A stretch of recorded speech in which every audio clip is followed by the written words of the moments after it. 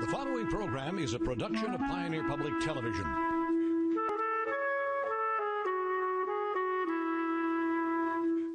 Major funding for your legislators is provided by Move Minnesota, a statewide coalition fighting for a 10-year commitment to fixing our dire transportation needs. A safe, reliable transportation system strengthens Minnesota's economy. Join the conversation at movemn.org.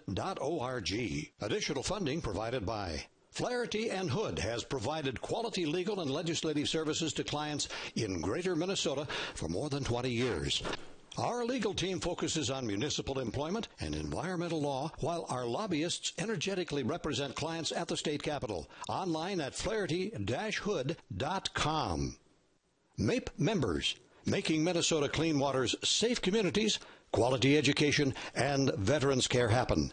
We work hard for Minnesotans.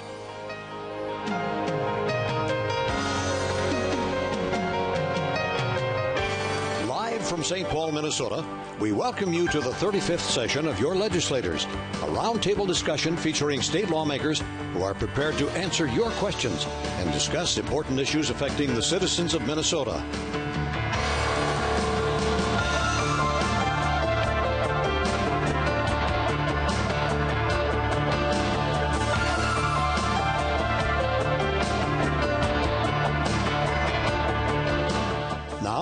Here is your moderator for tonight's program, Barry Anderson. Good evening and welcome to this week's version of Your Legislators. We're delighted that you are with us for an hour-long conversation about the issues that affect all of the people of the state of Minnesota. This is your program, hence the catchy name, Your Legislators, and we invite you to call in your questions or send them in to us via email, Twitter, Facebook, or any of the various electronic means that will appear on your screen, and we'll see that they get to our distinguished panel of guests. We begin each week unraveling the mysteries of St. Paul by introducing that panel to you and giving them an opportunity to tell you a little bit about themselves, where they're from, and what they do. So we begin tonight, to my immediate left, from District 4A, Moorhead, Representative Ben Lean. Representative Lean, you and I met tonight for the first time. I think you were with us last year. I was goofing off and not here, so I'm pleased to have the opportunity to visit with you. Tell our viewers a little bit about yourself, what you do when you're not in the legislature, things of that sort. Sure. Well, thank you for having me on, and it's good to meet you here, Judge Anderson. My name is Ben Lean. I'm a second-term state representative from Moorhead. It's District 4A, so Moorhead and Oakport Township is my district. I sit on the Higher Education Committee in the House, the Greater Minnesota Economic and Workforce Development, and the Property Tax Division of the Full Tax Committee. I worked for about 5 years, before I was elected in 2012 with a nonprofit, kind of a family service type organization, and specifically I worked with financial counseling, so helping folks with credit cards, mortgages, some of those types of things, in addition to monthly financial literacy as well. Well, we're delighted that you're going to be with us, and of course the whole financial services issue has been very much in the forefront over the last several years, unfortunately. So, also joining us, frequent guest, been with us many times, from District 5, Grand Rapids, Senator Tom Saxhog. Senator Saxhog, delighted to have you with us. Tell our viewers a little bit about yourself. Well, thank you, Judge. I'm from District 5, as you said. That includes Bemidji, Grand Rapids, Walker. It's a beautiful area, and natural resource based, so most of the economy derives from tourism, the forest products industry, and the eastern end iron mining. And I'm chairman of state government and veterans and military affairs, and I'm on the finance committee and on the K-12 and environment, natural resources, economic development divisions of finance. First elected when? 2003. All right, so working on your second decade. So I am. All right, delighted to have you with us. Another frequent guest, been with us many times over the years. I think our veteran legislator on the panel this evening from District 31B, Representative Tom Hackbarth. Representative Hackbarth, you were with us earlier in the year, but reprise for us your background for our viewers. Okay, I represent northern Anoka County, northeastern Anoka County.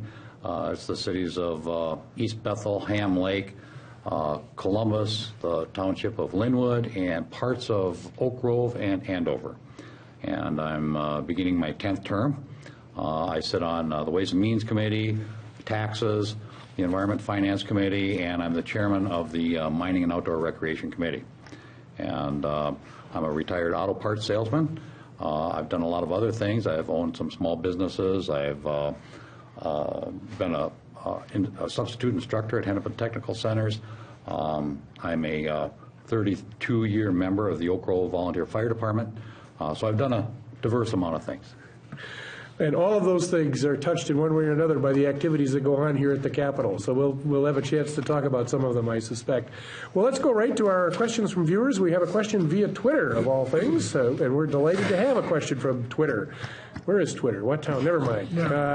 This viewer wants to know, what about the Sunday liquor sales? What's going on there? What's likely to happen in this session? Let's start with our veteran legislator, Sure. because my guess is this has been discussed once or twice in the past. I'm beginning my 10th term, 19th year, and I don't remember one year that it hasn't been talked about. It's Sunday liquor sales and wine and grocery stores. Those kind of things come up all the time. No, I don't think that Sunday liquor is going to happen this year. Talking to a number of different legislators, I thought there might have been a possibility when we first started, but some of the new legislators that I've talked to, I thought maybe they were on board with that, but I don't see it happening. I think with some of the union folks, the Minnesota Teamsters, I think, are against it. The beer haulers are not in favor of Sunday liquor. And I have never been in favor of Sunday liquor, and I think it hurts the entrepreneurs that have these small liquor stores, and it just is an added cost. They're going to have folks on board to have the store open. They have to turn the lights on. They have to turn the heat up. All of those things, and I don't think they're going to have any increased sales whatsoever. So. I think people realize if they look at the facts on Sunday liquor, it just doesn't work. So I don't see that it's going to pass this year. Senator? Well, my analysis is somewhat the same as Tom's. There's no question about it that the closer you get to a border, the more support there is. So we'll talk to Ben here in a minute. But yeah, I think the more rural you get, the farther away you get from the border, the less real support there is for it. And I might give some thought of supporting local choice. In other words, local units of government could pick what they want to do and when they want to be open or whatever. But generally, I think I agree with Tom that it's probably not one of the priority issues for this session. Representative Lean, you have one of those border towns. What do you think? I do. I am one of, as some of my colleagues remind me, one of the 20 or so that did vote for it in the last session. And when I hear from constituents on this matter, folks do tell me they would like that opportunity to go, go pick up liquor and alcohol on Sundays and so on. It's something I'm in favor of, and I kind of see it too as not so much a competition issue being on the border with North Dakota, but kind of an opportunity, or rather a lost opportunity issue that if those businesses, those liquor stores could be open, they would be open, but for the law. So that's something that, I like my colleagues say, I don't know there's a lot of support for it, enough to push it over the edge this session, but it's always a popular issue, though. Well, the popular issue of the day, at least in the questions that are before me here tonight, is transportation, and it comes in a variety of ways. We have a viewer here who's concerned about overweight trucks and factories that put overweight trucks on the road and wonders if we shouldn't be doing something about that. People are for and against increases in gas tax, and others are noting specific roads that are of issue, specifically Highway 60 in Wabasha County. We're going to wrap all that together, and we're going to talk about transportation. Let's start with you, Senator Saxhog. Where do you think this is going this session? Well, I think that what we're really talking about here is how we're going to raise the money. First of all, I guess I should say that none of us, I don't think, really believe that Minnesota's roads are in terrific shape. And in fact, I think we'll be falling behind more and more all the time. So the question is, how do you finance improving the roads so that we can bring ourselves into a competitive situation, particularly in rural Minnesota? I think we have a problem. with that infrastructure and delivering our goods to market and the whole thing. So the governor's proposed the equivalent, and we can do it a lot of different ways, of about 20 cents a gallon if you put it right on the gas tax. And so that being the case, he yesterday laid out his plan for 600 road projects, and those of us could easily go in and find out if you're in Itasca or Cass or Beltrami County where you're going to see your roads be improved. And it was impressive. And I've been on most of those roads that were mentioned, and most of them indeed need some real work. So I think it is important that the public go out and look at the roads, look at the potential that we have if we do want to invest that much money in our system, and see what might be improved. And then kind of work your way either up or down and talk about if we split the difference, if the governor and the House bill, if we split the difference, what would we end up with? Would we end up with 300 projects, or what would it be? But I do believe that it is, even though we haven't heard that much, barring yesterday, on this particular subject, I do believe that it will be the beginning and the end of the session, and it will probably be the last major issue dealt with in the session in the middle of May, and when it's over, and if we do come to a conclusion on it, that will be the end of the session. Representative Hackbarth, your thoughts? Well, I agree. This is going to. I think before the session even started, everyone knew that it was going to be the transportation issue is what's going to get us out of the session. Either we're going to have an end of the session, or we're going to have a shutdown, or we're going to have something. But that's going to be the deciding factor in May when we leave. What did we do in transportation?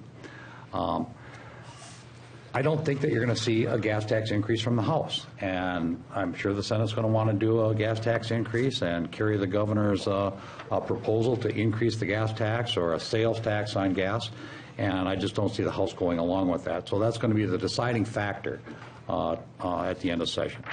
So I do disagree with Senator Saxhog a little bit. The governor puts this transportation plan out there about these 600 projects. Now, the amount of money that we're going to increase the gas tax or bring this money in from the sales tax, is that going to pay for all of those 600 projects, Senator Saxhog? I don't think so. I don't know that he can pay for those 600 projects with just that gas tax increase. I don't think that's going to happen. Not unless you're talking maybe 50 years from now. Eventually they'll catch up with those 600 projects. But that's not going to happen. That's not what that was all about. He says, here's these 600 projects. We need more money to address these 600 projects. But that's not going to pay for all 600 projects, not in the next couple of years anyway. Well, no, this is a 10-year plan. Yeah, right. It is. Yeah. So there's a lot of transportation dollars already in the system. They're being diverted to other projects. They're being diverted to light rail and commuter rail and subsidizing those things. All you have to do is go and stand out here on University Avenue and look at the green line going by and count how many people are in each one of those 5 or 6 cars that are going by every few minutes. Practically none. And how many people are actually paying to ride that train? I mean, we're totally subsidizing all of these light rail projects that cost billions of dollars to build in the first place. Each one of these lines is like $1 billion to build, and then the ongoing expenses. And that's all being subsidized by gas tax already. I mean, that's where our transportation dollars are going. We could have great roads in this state right now with the money that we're already bringing in. We do not need to increase the gas tax, and we don't need to put a sales tax on gasoline. We put that sales tax on gasoline, and there's that automatic inflator in there. This is going to be ongoing and costing more and more money all the time. All it takes is for the gas price to go, the wholesale gas price to go up, to increase the sales tax on the gasoline. I mean, this is nuts. This is crazy, and the people of Minnesota should be very upset about it.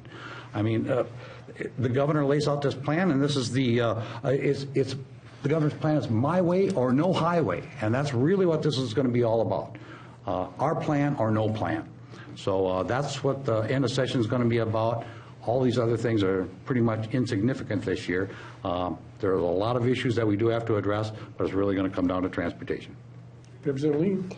I agree. I think we all knew going into this session that this was going to be the transportation session. The group of different stakeholders, Move Minnesota, I know they were going around the state before session. Well, really, I want to say 2013, these folks were going around the state, too, talking about the needs. And, you know, I don't think anybody can argue that the needs are out there. We have about $1 billion just on the state highways, $1 billion in infrastructure maintenance needs right now. You go out 10 years from now, and we're talking about $6 billion total. You know, talking with different business groups and things for, you know, commerce not being able to move along our state highways. We're talking about an annual loss of revenue for businesses, about $243. And so I think, you know, we have to take a look at doing something big and doing something long-term and doing something comprehensive, including, you know, for our state highways, for local roads and bridges, also talking about different forms of infrastructure at airports, talking about different ports along Duluth, St. Paul, Minneapolis. So, you know, I think this does have to be very comprehensive. And if you take a look at the projects that were out there, or I should say the projects that the governor released on that list just this week, 74% of those projects are in Greater Minnesota.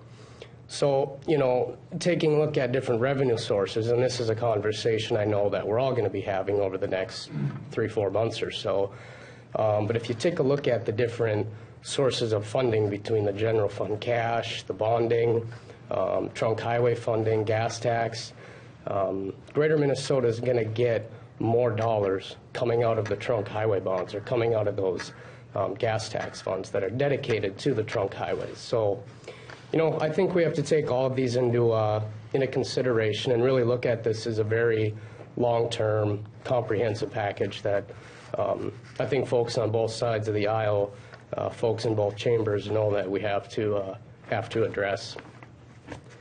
Well, Representative Hagmark got pretty revved up here.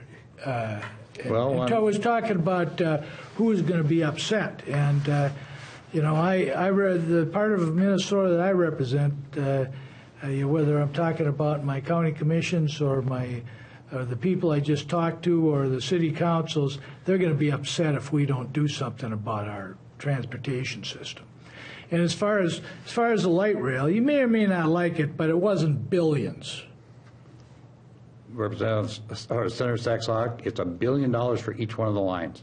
Yeah. It's $1 billion for each line. So you're talking about... Now we've got the line coming from Minneapolis to the airport. Okay. There's $1 billion. Okay. The green line is $1 billion. Okay. It's $1 billion to put one out to Eden Prairie. Well, you just... It's going to be $1 billion to put the one out to...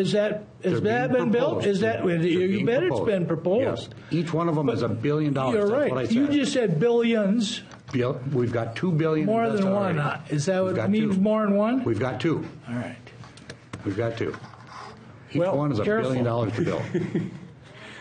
We'll get that resolved. Viewer from Crystal wants to talk about anything else on transportation. Don't want to get in the way of anything else we need to talk about there. No. All right, we'll move on.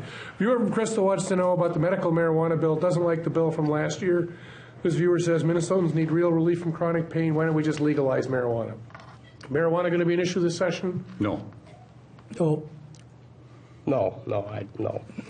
It was a bad bill that passed. It just built a lot of bureaucracy, and it's not going to do much. We talked earlier. However, we do have some western states, Colorado and Washington, who got themselves involved in selling marijuana, not just medical marijuana. And I think we'll take a long, hard look at them before we would ever do anything on anything. We have a viewer who wants to talk about the invasive species angle. Representative Hackbrath, we'll start with you because we discussed this a couple of weeks ago. This viewer's takes on this a little different, and why this viewer wants to know why the state can't penalize those responsible for bringing in invasive species, companies and countries coming into the ports on Lake Superior. That's an interesting angle, but invasive species more generally, what's going to happen this session? We'll start with you. Well, and the viewer is correct that a lot of these, like the zebra mussels came in through the Port of Duluth, most likely in ships, and that's where that came from, and it spread that way. And the viewer is right. We should be penalizing people that get caught with these things, and that's true. But I think what the viewer is really talking about, and I think what the general public is concerned about, is the law that passed in 2012, which is the Aquatic Invasive Species Sticker and Education Program that was passed in 2012. And I think a lot of people are upset about needing to take this course online. There's a number of different issues with it. I believe it's a $5 fee to take the education course, and then they mail you a sticker to put on your trailer. Some of the problems with that is if you live in Iowa, for example, and you're going to go fish in Canada, you have to have this course and have this sticker on your trailer as you move through the state of Minnesota. I think that's wrong because the people in Iowa really don't even know that Minnesotans need to have this sticker on their trailer. Another issue is not everyone's going to have to take the course. I own a boat, I own a trailer, but I've got 3 kids that might want to use my boat and trailer. They don't have to take the course. They don't get the education course, and they don't have to get a sticker or pay for it. There's really no consequences to them. So they don't get the understanding that the education where they're supposed to look for zebra mussels, look for Eurasian water milfoil on the boat. It doesn't benefit them in any way. There's a number of different issues that are wrong with this whole program. The DNR didn't think it out well enough. The $5 fee, I think everybody thinks that that's another fee that's going to go to the DNR. That $5 fee does not go to the DNR at all. It goes to the vendor that they hired to put the education program together, and then you go online, you take the course, you pay the $5, the vendor gets all the money. And the people think that, you know, I'm tired of paying the DNR all this money. Well, the DNR doesn't get any of that money. It goes directly to the vendor, and it's ongoing. The vendor puts a package together, and he gets paid forever. Every time that anybody buys a trailer and they have to take that course, he gets $5. The DNR gets nothing. So this vendor is going to become a millionaire from that, and there's all kinds of problems. This first developed in 2011. And the DNR put a similar package together where they had a sticker that you had to put on your boat. And there was a number of problems with that. And the DNR came in 2012 and said, oh, we got to get rid of that sticker program. This is the new sticker program. This is the one that will work. So we repealed the 2011 law. We put the 2012 law in place, and we don't make that effective until July of 2015 in order to work out the bugs. Well, here we are, almost July of 2015, and we didn't work out the bugs. And now we're finding out all the bugs that it has. And it's a real problem. There's some question as to whether the DNR had the authority to let this vendor collect the $5 from residents. There's a lot of people that don't have computers. There's a lot of places where people don't have broadband or cable or any way to be on the internet in the first place that own trailers. There's a lot of different problems with this law that was passed, and we need to repeal it. And it should be gotten rid of and come up with some other idea. Now, I also want to let folks know that they're already paying $5 when they buy their boat license for aquatic invasive species, and that goes into a special account to address the very issues that we're talking about. So they're already getting $5. That's going to the DNR. They do education programs with that. They put up signs at boat accesses, etc. They put information in your hunting and fishing regulations. All of those things are in place. Can we do more? Probably, yes. But we're already getting that money from the boat licenses, and we should just get rid of this law, and I think that's what the people want to see. Senator Saxon, invasive species. Yeah. First of all, in answer to the question that was asked originally, we really whack somebody who is caught with AIS. I mean, if you find a zebra mussel in your live well, you know, you're up for $500 fine. We aren't fooling around with that. This is about education. And the education, the 2011 bill is passed as an education bill. I think it's been reasonable and that it has dealt with education. But there's a bill in the Senate right now. In fact, I'm the author that does a couple of things and addresses a number of the things that Tom's talking about. First of all, the person going from Iowa to Canada, assuming he doesn't back his boat into a lake, he just buys bait and eats and stuff like that, will never be checked. And the checking for the decal can only be done at the landing. Decals are free, and they won't go into effect until 1/17. There will, if you don't have a decal, which you need to go online and then a free decal will be sent to you. It is a $21 civil penalty. So that bill will be working its way and over to the House, and we're assuming that we can come to some conclusion on that. Otherwise, we'll be back at the 211 bill. Representative Lean, your thoughts on invasive species stuff? Well, I don't sit on any committees that have jurisdiction over natural resources, invasive species, but I certainly understand the importance of this issue. I mean, in my opinion, it's not just about, I don't know, the pristineness of our lakes and waterways and, for that matter, other sorts of invasive species. But it's also about economic development, making sure that our lakes stay clean so that a lot of these resorts and, I know Ballard's up on Rainy River, making sure that folks want to go to these resorts still. You talk around Aiken, Crow Wing County, a lot of the resorts. And so I think it's really, about the education, and I think too, we need to be working with our local partners on this matter, whether that be the counties, whether that be the lake associations. I've sat down with a couple lake associations in my part of the state. They're, a little further east, Detroit Lakes, but, talking, they have the willingness. They want to be doing some of these things. They want to be seeing the decontamination sites at the public access sites, And we did fund, I believe it was $10 million per year in the 2014 tax bill to kind of give the counties that have a lot of lakes, have these waterways, a little more resources to be able to combat the aquatic invasive species. So, it's something that we absolutely do need to be very diligent about. And, I guess I would just like to see those continued efforts working more with the local partners. Viewer from Anoka wants to talk about an issue we've not actually had a chance to visit about in the 6 or 8 weeks we've been at this session. This viewer wants to know about whether or not there's going to be anything happening with moving the primary to June, and this viewer also is raising a concern about the national popular vote and whether that will pass this year. So we, first of all, need to answer that question about moving the primary to June, and B, explain the national popular vote to people and whether or not it's going to pass. We start with you, Representative Lean. I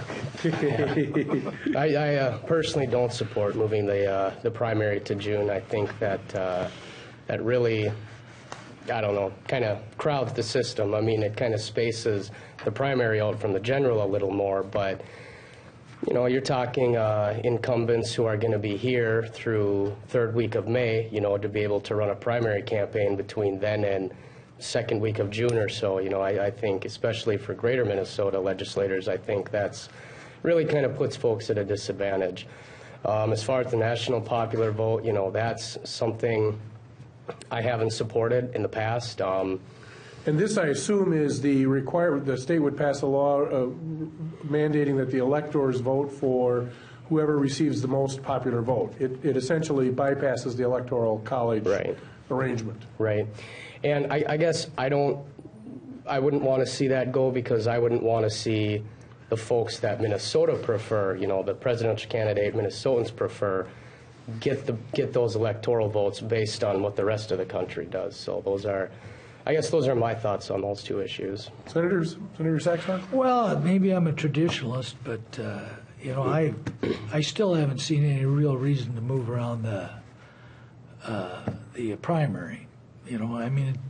I know I've listened to both sides of the issue, but still can't see the overwhelming reason to change it. And as far as the popular vote, again, there are good arguments, but again, I haven't seen that our argument has totally failed or failed. I think it's done the job for us, and so I'd think twice before I'd vote for any type of change.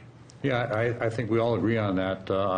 I do believe it's going to be an issue. I think we will see a bill on this in the House. Maybe the House will pass it.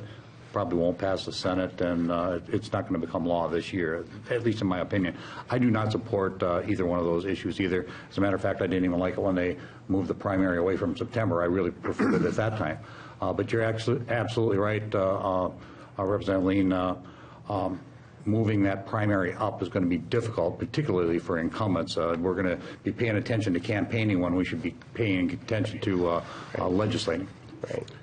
So we have, I'm not sure I'm going to do credit to this viewer's question, and so if I mangle it, the wonders of electronic communication, send it in again and we'll ask it the right way. But this actually goes to you, Senator Saxhog. This is a viewer who wants to know, is raising a transportation question with respect to the Esser Steel issue and is concerned about interchanges and reconstruction projects driven apparently by that project and wondering about whether any of those are going to get funded. Can you help me with that? Give me a little background on that. Well, the Iron Range Expressway was originally to go from Grand Rapids to the Virginia-Ellis Quad City area, and didn't quite make it. It has made it all the way over to almost a scenic highway of just east of Beauvais, but there's an area in there which will be directly south of Esser that is not 4-lane yet, and I think that the viewer's probably wondering when the Iron Range Expressway will get completed. Well, it won't be completed unless we come up with a transportation package that's major. But there's some other transportation issues going on the range right now, and it revolves around rail transportation more than it does road transportation. And that being the case, I think you saw this year when the oil started being railed out of North Dakota, it put a lot of other commodities kind of on the sidelines, whether it was grain, paper, taconite.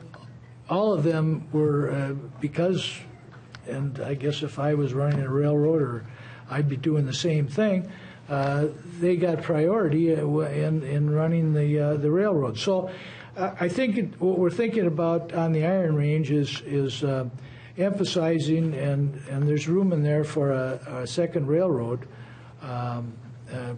the Canadian National, doing some work to bring some different spurs into different places, as Minnesota Power and some of those places, to keep our energy costs down as low as we can. And I hope that kind of answered the question, but we're really thinking about transportation because it's a huge issue when you have the commodities that we do in northern Minnesota and North Dakota. Anything else on that? We'll move on.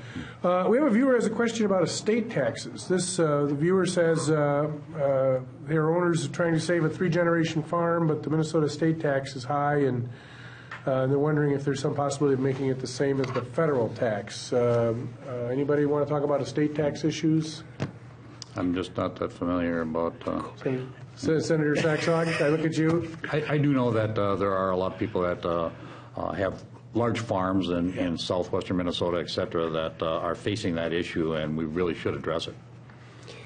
Yeah, I do hear about that issue.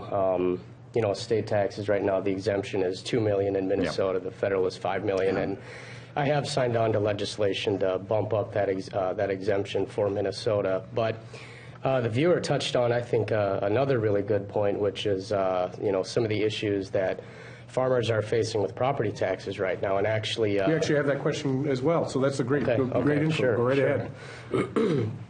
Representative Marquardt and Senator Eakin and I just this last weekend sat down with a group of farmers in Clay County talking about property taxes, ag property taxes. You have the increase in crop prices, and then a couple of years later your land values are going to come up, and then crop prices drop and your land value, it takes that couple of years lag for the land values to come back down. And so, I think we really need to really put on our thinking caps, I guess you could say, and take a look at this from some different angles. For the short term, are there things we can do with different sorts of refunds and credits for the agricultural homesteads, maybe even extending it to the agricultural non-homestead? Are there ways we can base the property taxes on, crop prices or the revenue that farmers are generating, and somehow backfill what might not come in the lean years, to the local governments, so that we're not having shifts put on the homeowners, the commercial industrial property taxes. So, there are a lot of questions there that we need to address. And, these issues, they come in cycles, kind of the boom and bust cycles that is the agricultural market. And so this really is not a new issue by any means, but, it's not going to go away either in that respect, too. So I think it's really important that we take a look at what's going on now and come up with some comprehensive way that we can really address this for the long term. Well, property taxes are the way the local units of government raise the taxes for their local roads and schools and whatever. And so, how you probably, certainly, Ben, you know how to deal with that a lot better than I do. As far as the state taxes, and as you've both have talked about, that's one of those things where the family farm, I think, is important. I mean, I don't want anybody to have to sell a farm if they really want to be on the farm. And heaven knows we have enough corporate farms as it is, and so anything we can do. I think you hit on it. We got to make that exemption higher. We've got to get it closer to the federal exemption. Anything else? All right. Viewer from Wilmer wants to have the panel tell us something about the governor's proposal for a 50-foot land buffer around wetlands. Let's start with you. Sure. Yeah, it's I believe it's 1 rod now on each side of a drainage ditch. 16 and a half feet, right? Yep. Something like that. Yep. Yes, 16 and a half feet, something.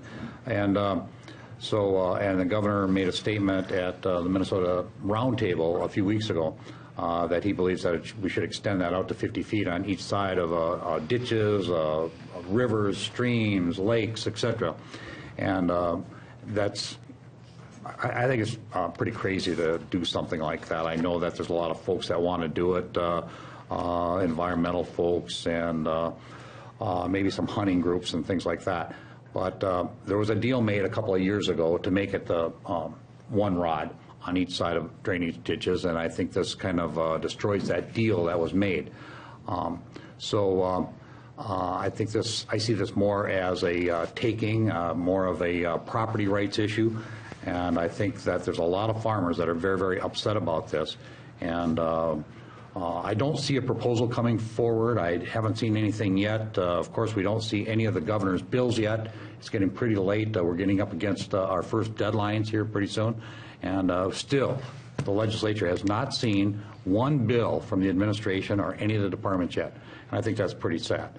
But so there might be something in some of his proposals somewhere, but I have not seen any individual bills coming forward to say that we're going to move this to 50 feet on each side of waterways. Senator? Well, I think what this brings forth is the enforcement issue. I agree with Representative Hackbarth. 16 and a half feet is probably adequate, except that's not what happens. And it's because we don't have a good enforcement system. If you put it on the local units of government, they're constantly trying to enforce this on their neighbors. I mean, we're all involved in local government sooner or later. If you want to go to and what we probably should be then doing is going to air photos or whatever.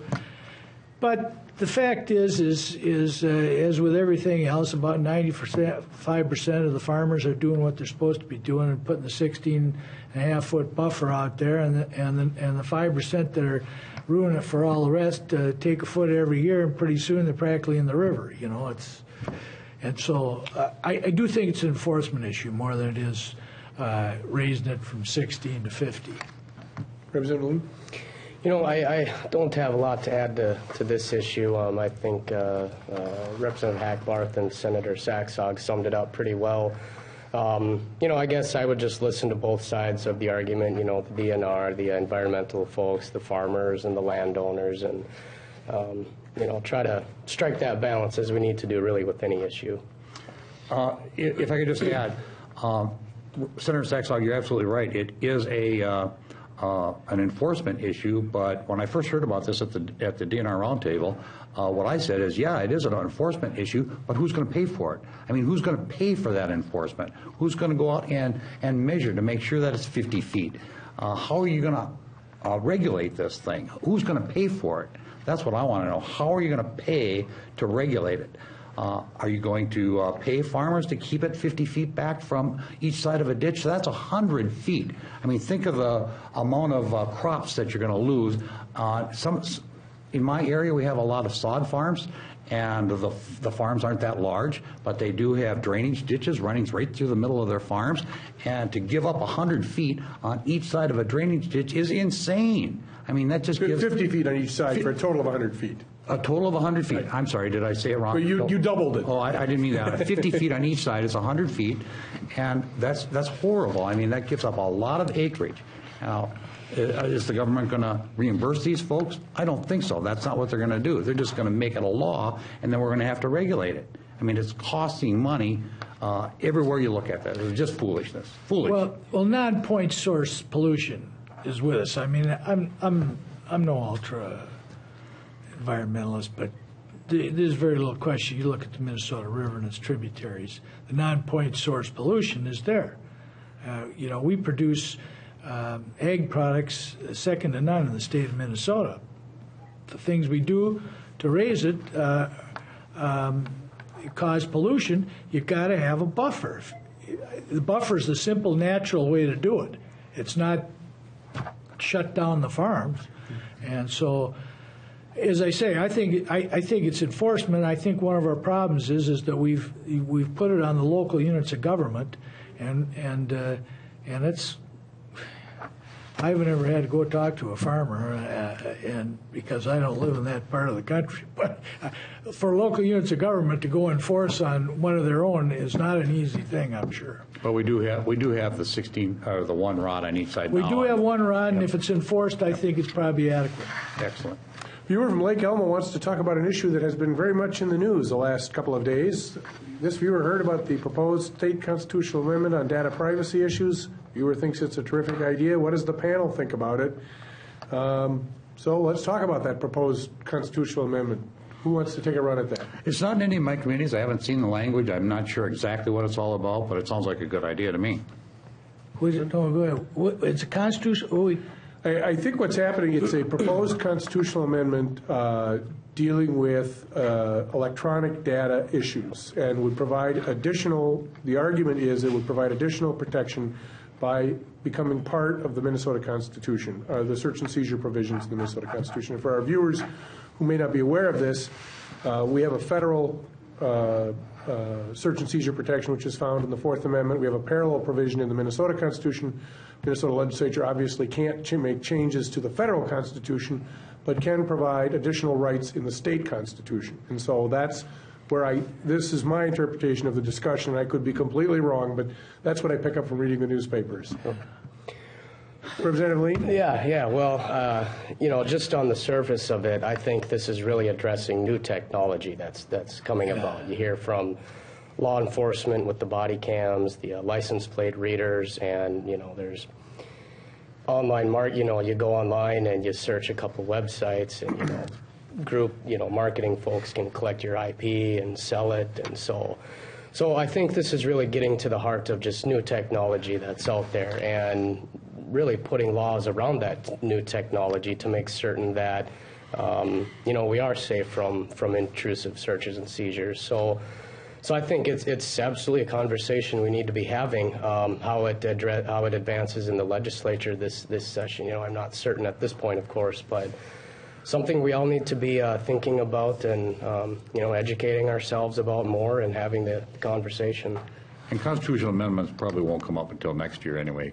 Yeah. Right. Because they have to go to the Senate. But that in itself is an issue. Right. And I think I don't disagree that this could go on as on the ballot as a constitutional amendment. But I'm one of those people that think that anything that goes on a constitutional ballot ought to at least have a supermajority in the legislature before it goes on. So that's the issue that I would bring up on this whole thing. So a viewer from Farmington wants to know about, there's been proposals to lower the drinking age, most recently to the age of 18. What does the panel think about that, and is there likely to be any action in this session? Representative Lean, let's start with you. No. You must be the closest. You're the closest age to anybody around the table, so we'll pick it on you. Yeah, no, fair enough. No, I don't see that going anywhere. I personally wouldn't support that. I think, people's brains don't really fully develop until we're 24, 25, so, I'm not going to by any means argue upping the drinking age, but I certainly don't think we should be going the other way. Quite frankly, people have too much growing to do, I think, too much maturing to do at 18 to, be getting into really drinking and some of the possibly negative incidences and decisions people can make, so. I think that Representative Kahn's argument was that 18-year-olds, if asked to sit down and have a beer in a legal setting of a bar, mini brewery, or whatever we have nowadays, thinks he will act in a more mature way ultimately. I'm not sure I agree with that, so I wouldn't be in support of that either. Yeah, I don't see the bill going anywhere this year at all. I don't think it has the support. Representative Kahn put some of these bills in. Get attention sometimes. So we have a viewer who wants to talk about K-12 or pre-K-12 or whatever we're calling it this year. What's going to happen with what I used to call elementary and secondary education in terms of financing?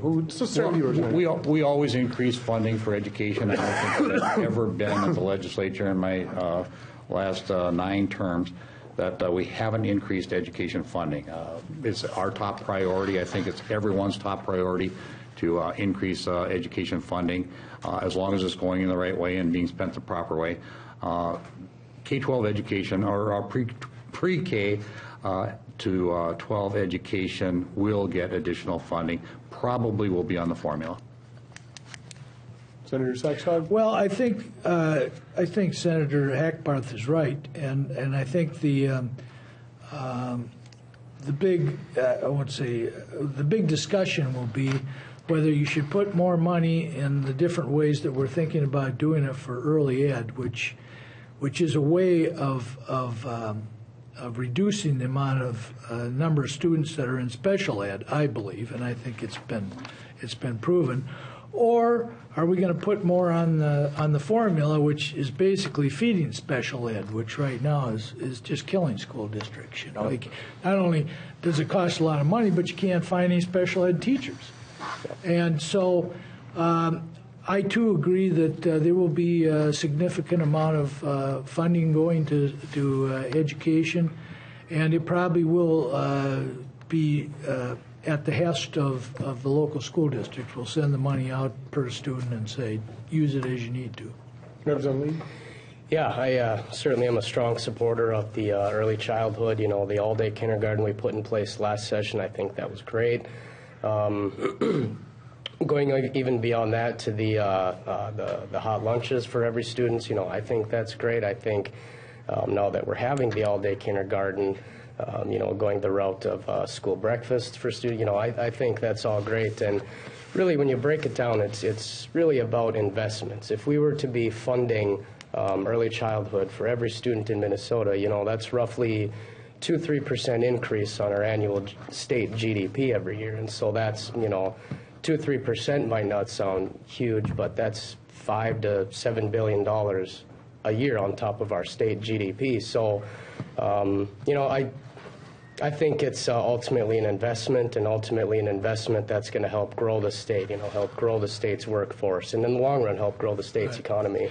I think one of the other things, particularly in rural Minnesota, because the large metropolitan schools have been able to do this, but having some way of the local school districts funding facilities will be important too.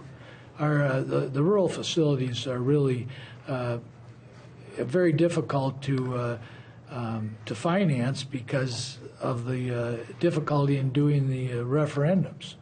And so if the state could fund even a couple $100 a student, and that wouldn't have to go through a local referendum, just to do roofs and sidewalks, I think that's got some real legs too.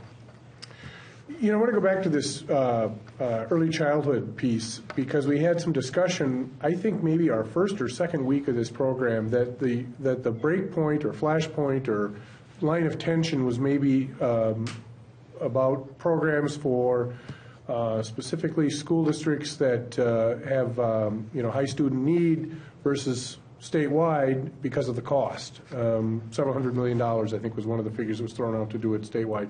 So is that where the discussion has been on early childhood education? Who wants to take a run at that? Well, I think, I certainly support different ideas that we can fund early childhood, different ways we can get kids into these programs, at that pre-K age. And personally, I would say putting it on the districts, putting it on the formula would ultimately be the most equitable way to do this. I've heard a lot of pushback on the scholarships and things that, it's going to the most needy students, but there are also, I should say, the most needy families, but there are also those families who, they're not getting, I guess you could say, their fair shake of it, in the sense that putting it on the formula like that is going to open it up to all families ultimately. So, I think we do have to be taking a look at this in different ways and everything, but ultimately opening up these programs to as many families as possible is, the end result I would think we would all want to achieve. The achievement gap is very real in Minnesota. We're towards the bottom in the country. We're towards the top when it comes to the education of the white populace, but as far as our minorities go, we're towards the bottom in the gap between them and the white population. This is one way to get the population that's falling behind to be able to read by the third grade, which seems to be the earmark that we go to, and so that's kind of the argument for the scholarship, and what it always gets down to is, the lower middle class, where's that line where Sure. people right above that, they're having problems making it too, and they aren't going to get funded, and so then you get back to the formula, because at least that's fair for everybody. So. But part of the discussion is also going to be about equity funding. And I think from at least the House perspective, with the leadership that's there now and Sandra Erickson's committee looking at some of these policy issues, the equity funding issue, where you're spending many, many, many more dollars in the St. Paul and Minneapolis districts and getting a worse result for the amount of dollars that you're spending, something has to change there. And I think Representative Sandra Erickson is going to be looking at that and hopefully coming up with some solutions. Something's got to change there, because we're spending more money and getting a lower bang for our buck in the Minneapolis and St. Paul school districts than ever before. We've got a couple of viewers, one in Shakopee, one in southwestern Minnesota, who were reacting, I think, to some of the discussion earlier about moving oil via trains, and the viewers say, why not build pipelines? And there has been some discussion, of course, about the natural gas pipeline in northern Minnesota, and there have been other pipeline proposals. Is there any legislation that touches on these pipeline issues that's being proposed? I don't think there's any right now, but I've talked to a few folks. There might be some coming forward, and hopefully we can make that happen. I think just about everybody would like to see those pipelines develop. I think pipelines are the safest. I think there's the least amount of especially with new modern technology, the least amount of chance for pollution, and I think right now it's in the hands of it must be in the hands of the MPCA, and I think it's going through the process. And frankly, I don't think that once it goes through that process that there's going to be anything from stopping the additional pipelines that are needed to go through Minnesota and all that oil that is right now, and that's light crude. That stuff hits the as you know, is going through Moorhead.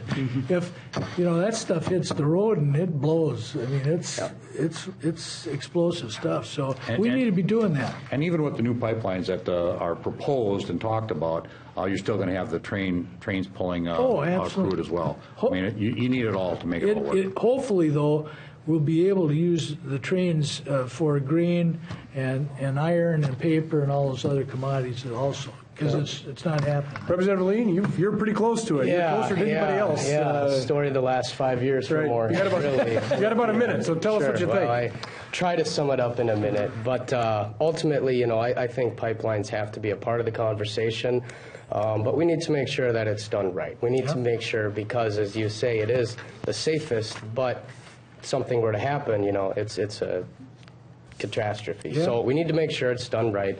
It will take some of the pressure off the rail traffic, and that'll be certainly good for communities like Moorhead and Wilmer and Staples.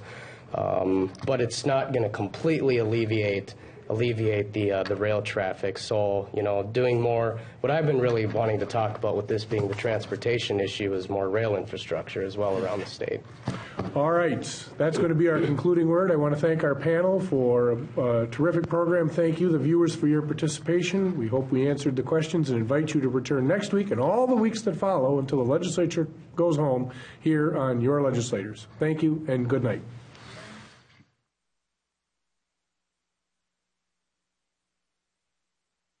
There's much more about Your Legislators online at pioneer.org/yourlegislators. Find out more about the history of the program, who's been a guest, and watch all of our past episodes. There's also a photo gallery, informative links, and much more. You can also get involved and stay in touch by following us on Twitter and join us in the discussion on our Facebook page. Thank you for watching Your Legislators. Major funding for Your Legislators is provided by Move Minnesota, a statewide coalition fighting for a 10-year commitment to fixing our dire transportation needs. A safe, reliable transportation system strengthens Minnesota's economy. Join the conversation at movemn.org. Additional funding provided by Flaherty and Hood has provided quality legal and legislative services to clients in Greater Minnesota for more than 20 years. Our legal team focuses on municipal employment and environmental law, while our lobbyists energetically represent clients at the state capitol. Online at flaherty-hood.com. MAPE members, making Minnesota clean waters safe communities, quality education, and veterans care happen. We work hard for Minnesotans.